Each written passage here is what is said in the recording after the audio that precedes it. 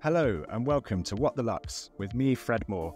And me, Anand Sharma. Together we lead Matter of Form, a design consultancy specialising in brand, digital experience and content. And this is a podcast that calls time on tired ideas of luxury. Alongside industry luminaries and thought leaders, we explore what truly defines category-leading products and services. Natasha Franck is the founder and CEO of EON. EON make every product traceable, intelligent and more valuable. Through their proprietary technology, they connect every item to a unique digital ID to power an impressively wide scope of business needs and unlock new capabilities across the full life cycle. From embedding sustainability and transparency into each item, to preventing counterfeiting and fraud, to unlocking resale and much, much more, the user cases have mind-boggling potential. Retail as we know it will look very different 5 years from now, and we suspect Natasha will have a big role to play in those changes. Natasha, welcome to the podcast. Thank you, Fred. So you're in New York. It's early morning for you. Thanks for coming on. But firstly, we'd love to know a little bit about your background and how did you get into this? How did you become the founder of EON? Well, thank you so much. It started about 7 years ago, and I worked in smart cities, and really smart cities look at the future of how people will live and how they'll interact with the world around them.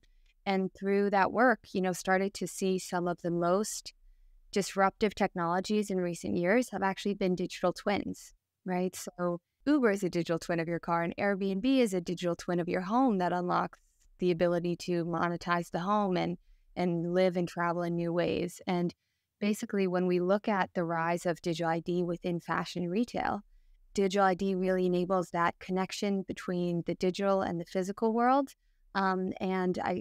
The introduction of digital twinning into apparel or objects of our everyday life is unlocking an entirely new potential of the world around us.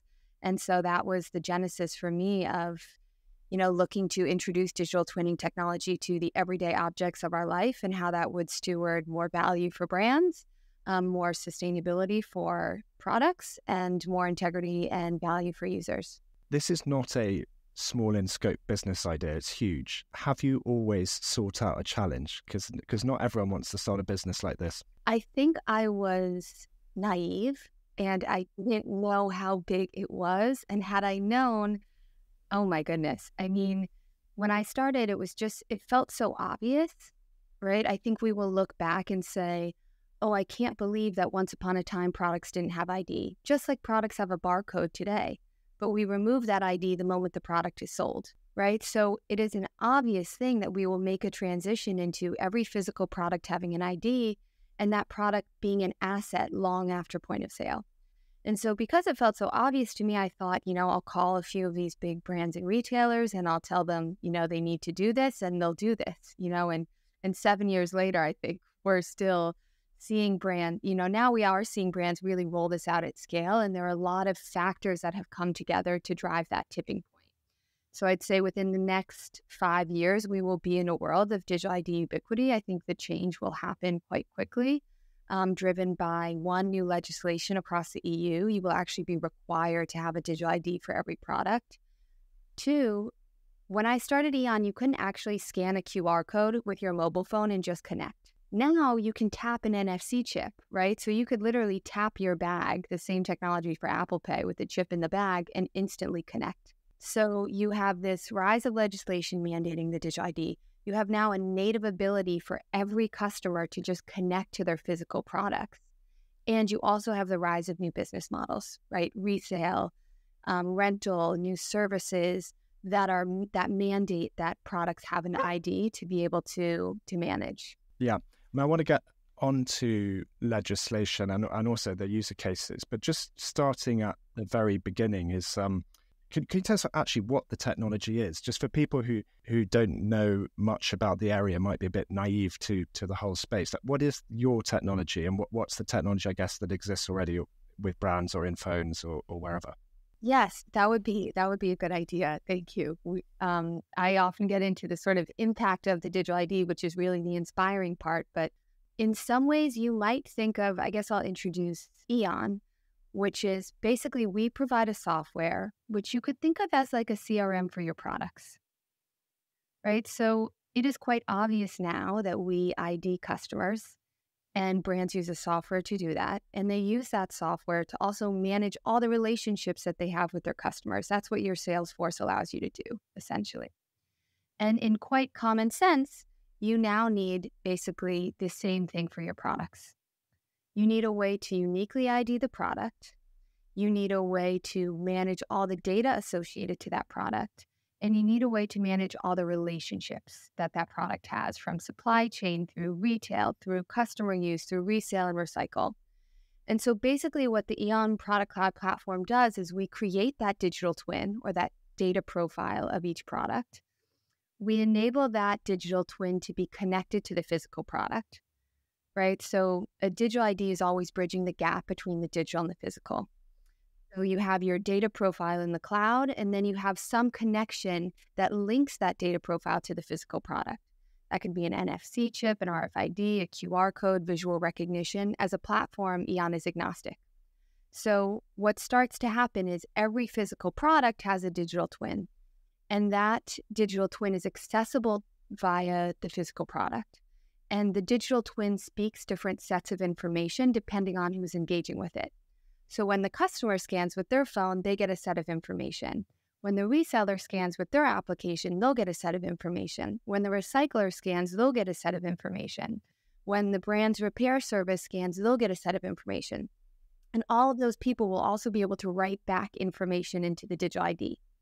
So you will start to have, for every single physical product, this birth certificate, right? All the information that's true about the item when it's created.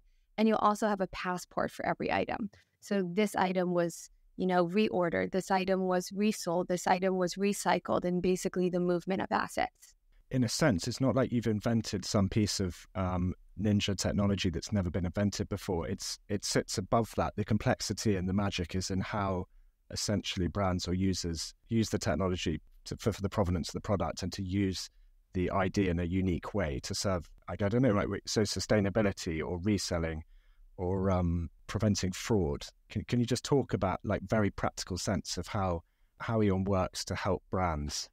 Yeah, so basically there's a combination. There's a lot of software development to build basically a CRM for your products. So we spent the past 7 years building that infrastructure for brands to basically come in and create that digital twin and automate all the capabilities associated to that product, from authentication to resale to policy to customer engagement. And I think we're just beginning to scratch the surface as well of all the possibilities that are enabled through the physical world. We also take a really proactive position in industry, actually building that data infrastructure that connects currently siloed products, right? So if you think about it, today there's no ability for a brand like Chloé to share data with their partner Vestiaire Collective for resale.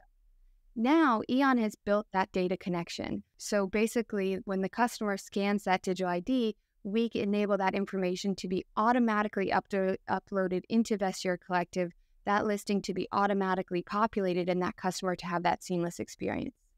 Now that EON has built these connections, other brands can also tap into that. So you start to see how the platform is really a big data network that allows this sort of interoperability and connectivity between assets across the value chain. Same for brands and the myriad of resale partners. So what you can think about now is leveraging what we call the EON Exchange. Brands can start to activate multiple different connections and networks for a single product. So, I'd say the way that we look at resale today is very analog, right? A customer is going to resell through a specific, brand has one specific resale partner. But really, products are resold everywhere in the world, and brands are not generating revenue off of those transactions. Now, with the digital ID, the customer can simply scan that, right? EON delivers them that customer experience. We are also invisible, so it looks fully like a branded experience, right? Scan, and it's, you are the brand that has created the digital ID. And now, based on the user's location, let's say they're in New York, we can populate that listing to the brand's preferred resale partner. Say it's eBay in the US. Or let's say actually in New York, they want you to drop off in store. It will show you the nearest store location, right? So the digital ID is dynamic in that the capabilities that it allows are also responsive to the user's location, the brand's needs, and that allows every product to essentially be like pre-programmed for resale. To me, like certain use cases, like you've talked about the reselling element or preventing fraud or provenance and sustainability, that makes sense. I mean, I'm particularly intrigued though by the storytelling aspect that digital IDs uncover, particularly as we work for luxury brands. Can you just go in a little bit more into that and explain how that might come alive? I'd say, especially for luxury, there's so much that goes into each product. And many of those intentions, design stories, inspirations, material choices, all of those are really invisible in terms of looking at that physical product and knowing the designer story, the material story. And so what the digital ID does is actually gives every element of that product voice. Now the customer can, engage with the product and understand exactly even down to what music inspired the artist, if you want to put that in the digital ID. You have the video of the maker. You can have the story of the material. You can have histories of the people who've worn that signature product before and what it's meant in history, giving even more of an iconic voice to these assets. So I think, especially for luxury, like every product is an asset. And when something is an asset, it should have an ID, right?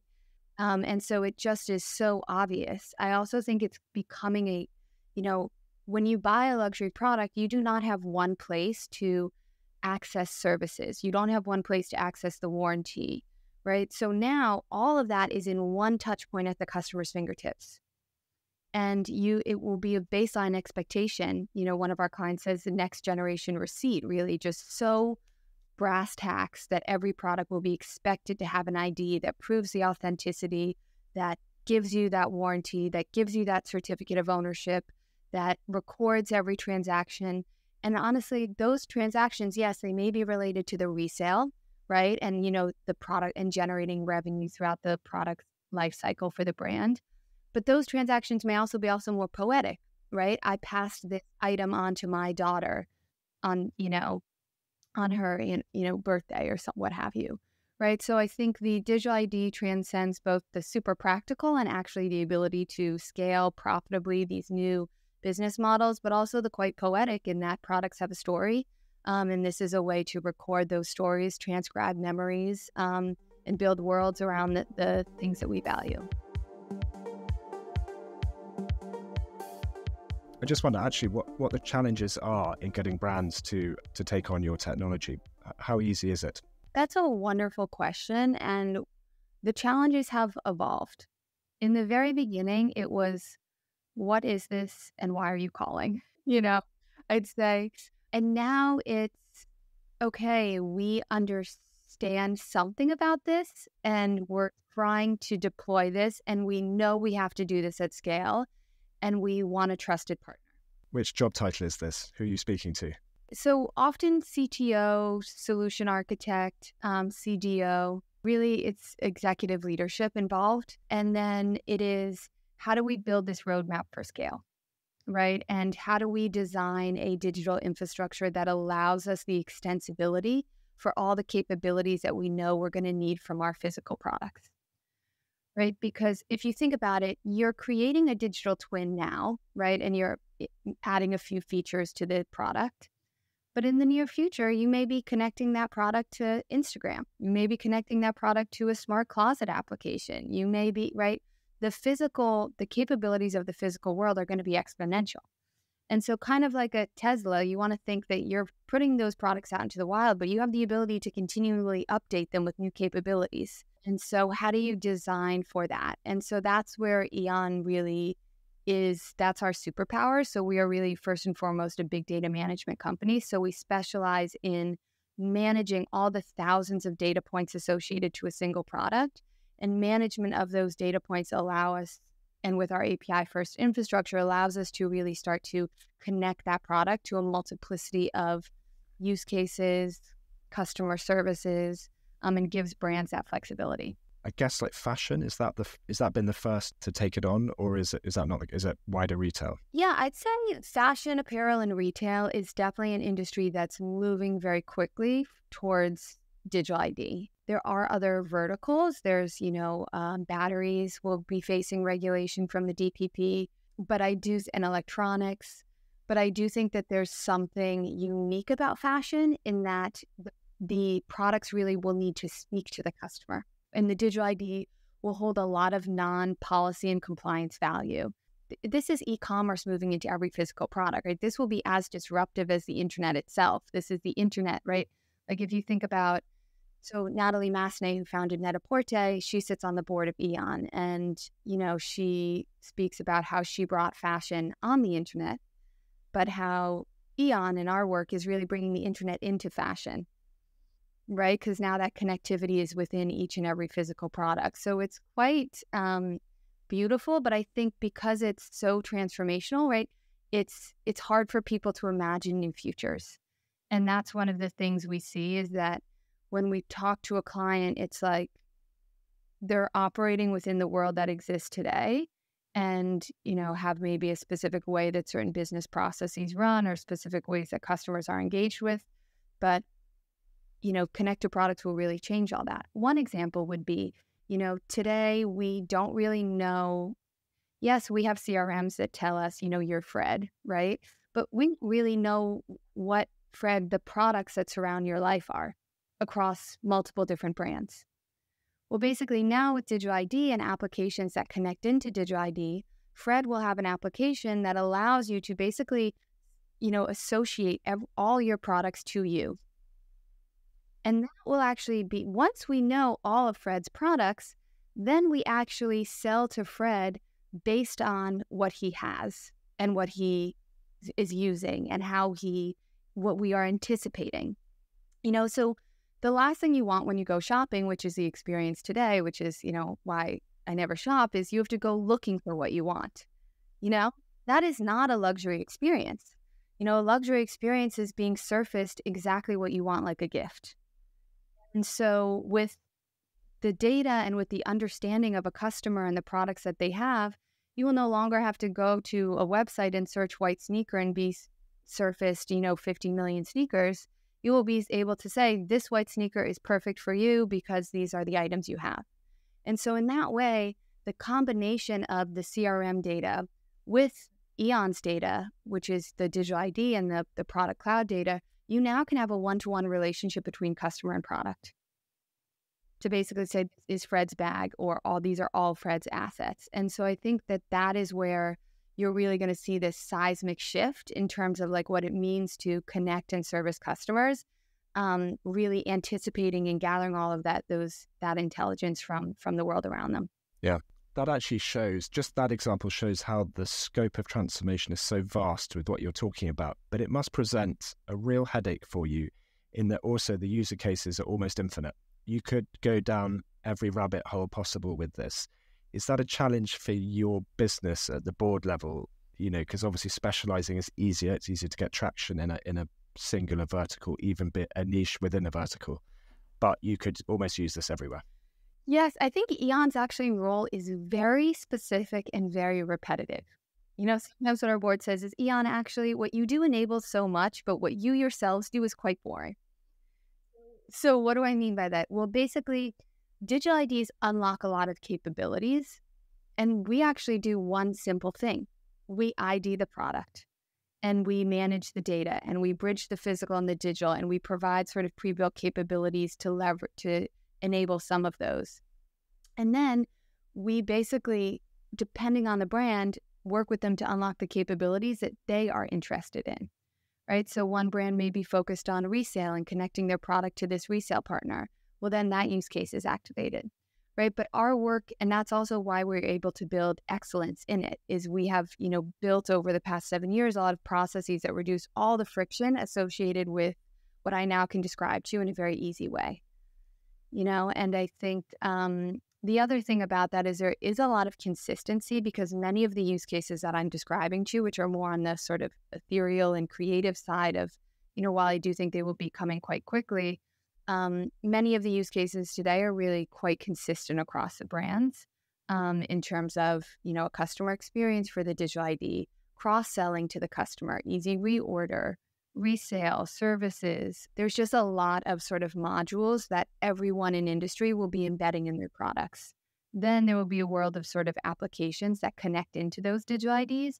And we view ourselves at this point as an enabler. We are not kind of building user applications, but user applications can connect into, or even brands can brands are building their own applications on top of EON.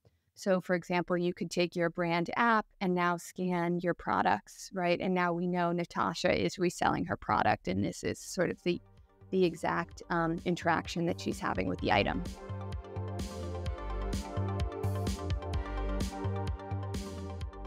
Earlier, you said you touched on the fact that timing is so important. It's an obvious idea, but it seems so.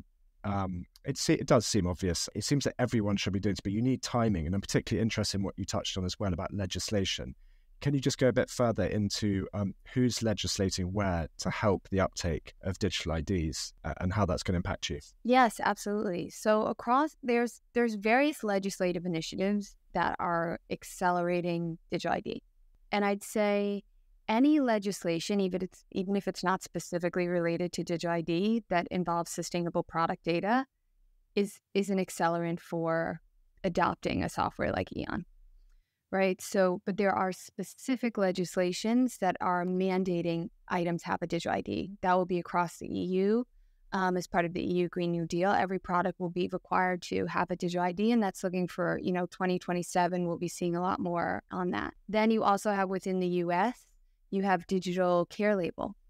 So that's actually saying that you will no longer just have your sort of care label on the garment in terms of, all of this very small text that no one really sees or uses. You will have that in digital form, in the form of a QR code. So that will be mandated. Now, those are basically... Those models or those policy requirements are essentially mandating a very rudimentary digital ID.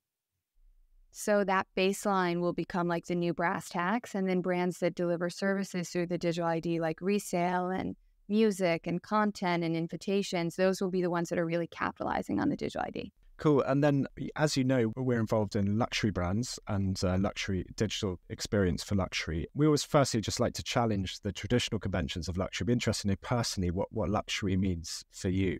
I think luxury is something that is sort of inspiring the excellence and the best. I think about it less in terms of like a material value, but what it sort of represents. And to me, it's just the elevation of living. Right, it's living in the best possible and giving sort of attention to every detail and excellence in every craft, and just that idea of how you bring those sensibilities into your life as an individual. Like, I just think luxury represents something very beautiful in that way, of doing things with incredible focus and attention and craft and discipline. I would totally agree with that. And the qualities that would make a great luxury brand, I think, are those things you've described. But of course, traditionally, they're terribly slow at innovating. Do you find that or not? I found very different types of personalities within luxury. And I'd say because of the sustainability impact of digital ID and how the digital ID plays a role in stewarding the embedded quality and investments that are made in luxury products, it has been very well received, right? Like, I'd say like a lot of technology that has approached the fashion industry has been gimmicky, has been without purpose, has been without kind of an integrity. Like, it just feels like tech for the purpose of tech, right? And that is not a luxury experience, right? That's not inspiring something. Whereas the digital ID and the idea of creating a product that is intelligent and has a story and an ongoing value associated to it, that is like very aligned to the values of luxury. And it's sort of just a steward for the stories, the investments that are already being made in those products. I also think today, when luxury produces products, most of those investments are lost. And you've seen a lot of the thriving resale businesses, go public selling the products of luxury brands. Now, why is all that embedded quality that's created by the luxury brand being lost on and capitalized on by third parties? With the digital ID, it's like, okay, you are the brand, you've created this asset, you should believe that it's valuable, and you should therefore be creating a connected community or service related to the ongoing life cycle of those products. Yeah, I think because one of the attractions of luxury is high price point, yes, but that's different from providing good value. And the good value aspects that these things last a lifetime and also quite often last like 3 generations of lifetimes. But why shouldn't the brand have a say in that journey, not just the consumer? Exactly. And the brand should steward that journey. And I think now with you also have this cultural and societal awakening around, okay, we do have an environmental crisis. And luxury should be inspiring solutions for that. And if we're looking to luxury for excellence and innovation and, kind of charting new ideals, then that's the ideal that like our generation will be moving towards. And so I think it provides luxury a way to, solve for the big challenges. Yeah, I think I'm really interested by the storytelling aspect we touched on before, but above and beyond everything, I think the mass production element of the world, I just can see how this can really help luxury to help transform elements of that, of owning less, using it better for longer. I can see how you could play a massive part in that for luxury brands. And then also enabling the brands to capitalize on that. My sort of ideal is the brands that actually are creating the highest quality, longer lasting products that are stewarded through multiple life cycles with a connected consumer community around them are the ones that will be the most profitable. And so that's the version we're trying to accelerate. Yeah, and just zooming out a bit, you've got a good observer's space on retail and e-commerce and those areas. Just sort of moving into the wider space. Other than digital IDs, is there any innovation that particularly excites you? I'm excited by a lot of the material regeneration solutions. I'm excited by material tracking solutions. We are not a material tracking solution, but what we do is we associate materials to the product ID.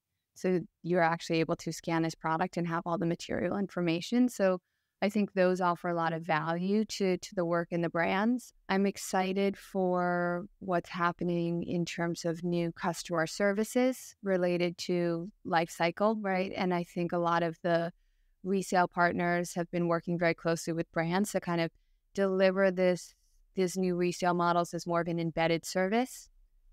And we've been partnering with a lot of resale companies to build that connective tissue. I'm less excited about the sort of NFT kind of community. I think that was also hard in the early days of EON of trying to explain, the difference of what a digital ID is and a connected product with the whole NFT craze. I do really focus in technology that has positive, impact for society. So that's a, core value for us and the technologies that really inspire me.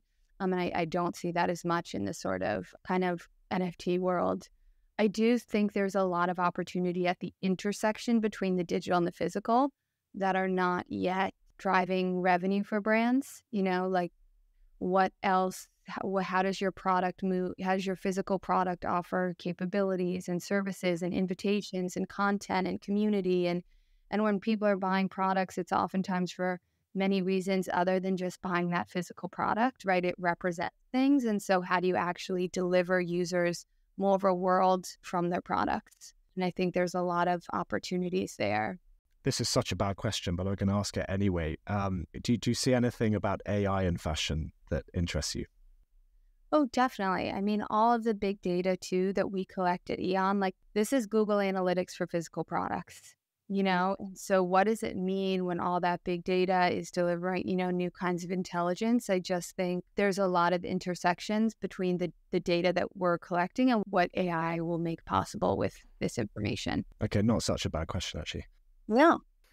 Yeah, no, a lot of people are like, oh, well, does AI cannibalize your business? And I'm like, no, we're an Internet of Things company. Like this is... Well, I think it's because everyone sees AI as such a paradigm shift. It's like there was nothing before and now there's something. And of course, it's actually it's an evolving thing that's been going on for about 130 years. Right. It does make me think about that connected closet, right? And like sort of like how we service customers and that really becoming much more dynamic. Not just going to search for white sneaker, you're going to be looking for and presented exactly what you want. And that connection between the physical asset and the world of AI is going to really accelerate who's able to get the right products in the hands of the right customers. Final question really before we do the outro questions is where do you see EON in 10 years' time? EON was exciting to me as an idea and something that I felt that I could dedicate my life to because the idea felt very expansive, right? Once you idea product, you're unlocking capabilities from those products. You're always building upon this sort of initial thing. And also what's kind of beautiful is that I do believe that digital ID is the biggest leverage point into a sustainable model for commerce.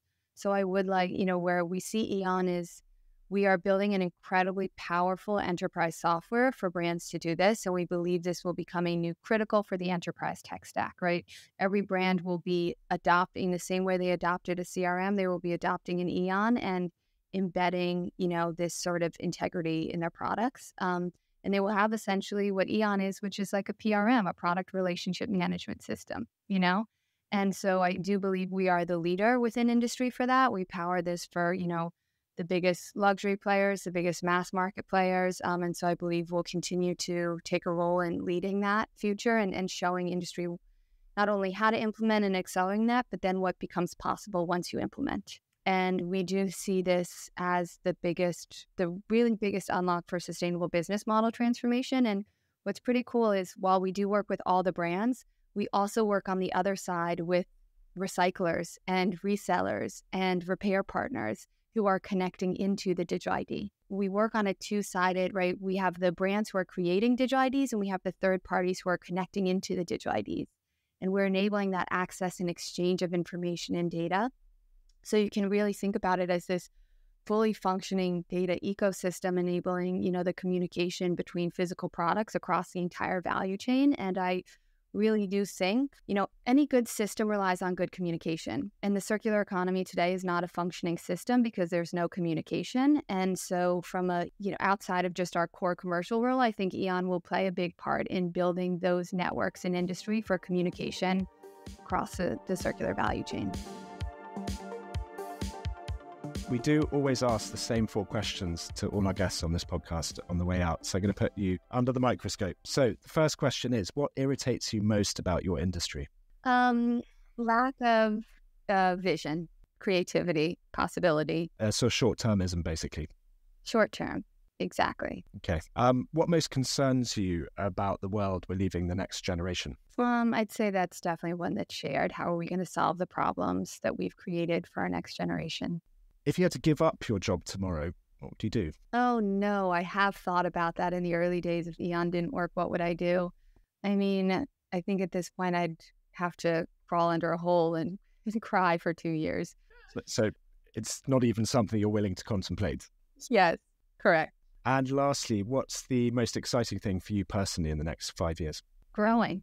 I think growing the team, growing the impact, growing the opportunity, and leading this next milestone. I feel very fortunate that our team has brought the company to the place where it is today. And I think now that we have this position, we have an opportunity to make big changes. And I just feel very lucky for that. Well, Natasha, thank you so much for being on the podcast. This is an area our listeners are really interested in and need education on. And you've been really illuminating. So thanks. Thank you. Thanks so much for listening. This has been What the Lux. You can find us on socials at @Reform and drop us any questions or comments on Twitter using the hashtag #WhatTheLux. Or if you're a luxury brand looking for strategy and design that goes beyond the banal, get in touch via hello@matchreform.com and chat to one of our consultants.